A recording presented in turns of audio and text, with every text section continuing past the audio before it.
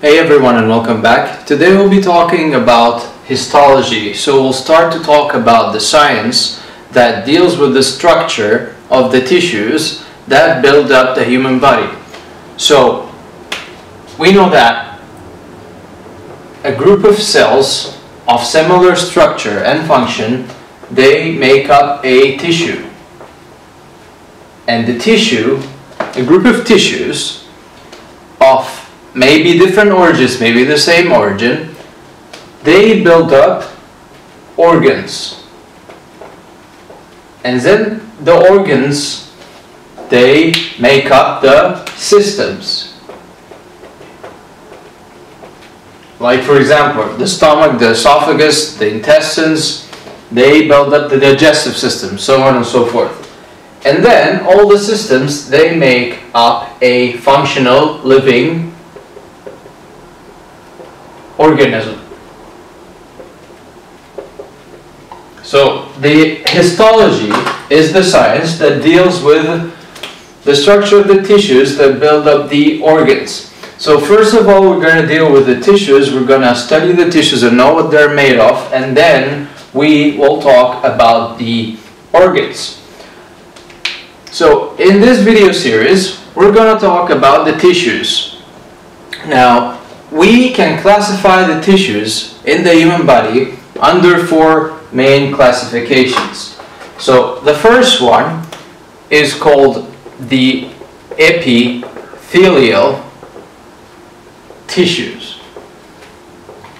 The epithelial tissues, and these are the kind of tissues that kind of cover the organs or the cavities in the human body. For example, the lining of the inside of the stomach, the lining of the esophagus, the lining of the blood vessels, the capillaries.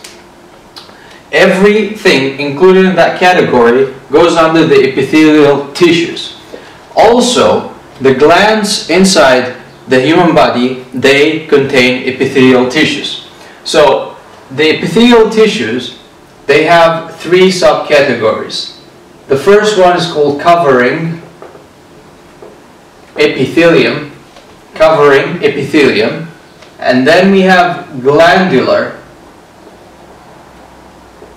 epithelium, and finally we have sensory epithelium, like that epithelium, for example, in the inner ear, or in the nasal mucosa, or on the skin. So all of those are kind of different types of epithelial tissues. So this is the first type of tissues that we're going to talk about. The second type of tissues is called connective tissues. And these are the ones that connect between different organs inside the human body. In order to make this clear, we're going to talk about the types or the subtypes of the connective tissues. We have the first type, which is called connective tissue. So CT is short for connective tissue. So connective tissue proper. And this is kind of like a structure that doesn't make up something specific, but it kind of connects between two layers inside the human body. For example, you have your skin, and then you have a layer, and then you have muscles beneath that skin. There's a layer of tissue that connects between the skin and the muscles. Not a gap in there, there's something. And that tissue is connective tissue proper.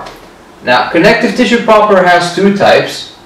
Loose connective tissue. So it's kind of, loose connective tissue means that it doesn't have a lot of mass in there. And then we have dense connective tissue. And we're going to talk about this later when we talk about the connective tissue subtypes. So this is the first type of connective tissue that we have. The second type is cartilage. Cartilage. The cartilage covering the bones in the joints. So, or present in other places in the human body. The cartilage is kind of a connective tissue. The third type are the bones themselves. the bones are considered a type of a connective tissue. And the fourth subtype is blood. So even though blood is a fluid per se, we consider it as a connective tissue. So the tissue does not have to be something solid. It can be a fluid as well, such as the blood. And why is that? Because the main components of the blood, they fall into the same categories or the same components that make up a connective tissue. So blood is the last type of connective tissue. So here we have 4 subcategories. The third type of tissues that we have inside the human body is muscular tissue. And this is the tissue that makes up muscles. And finally, we have the nervous tissue, and this is the tissue that makes up the nerves.